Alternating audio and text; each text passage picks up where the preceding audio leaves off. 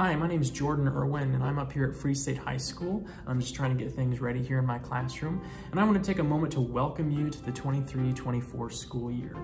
If you're on this page, you're one of my students, most likely, or a parent of one of my students, so again, welcome to you. I'll be teaching you geometry this year. I'm looking forward to it. I hope you're looking forward to it in some way as well. I think it's going to be a good time. On this page, you'll also find some other information about the class, like the syllabus, and some other information about me.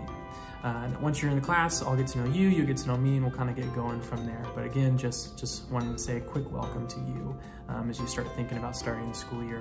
One other thing that you might think about, just to know what to expect, is what's geometry about? What's it for?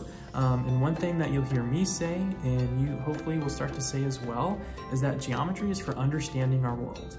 Right? So what do we want out of this class? Is to understand our world, to make sense of it, and to know what's going on and what is it we're seeing, what's right in front of us. And so what do we want? To understand our world. That's the point of geometry, and I hope that's something that we're able to work on together this year. Again, welcome to you. I'm looking forward to it, and I hope to see you in class.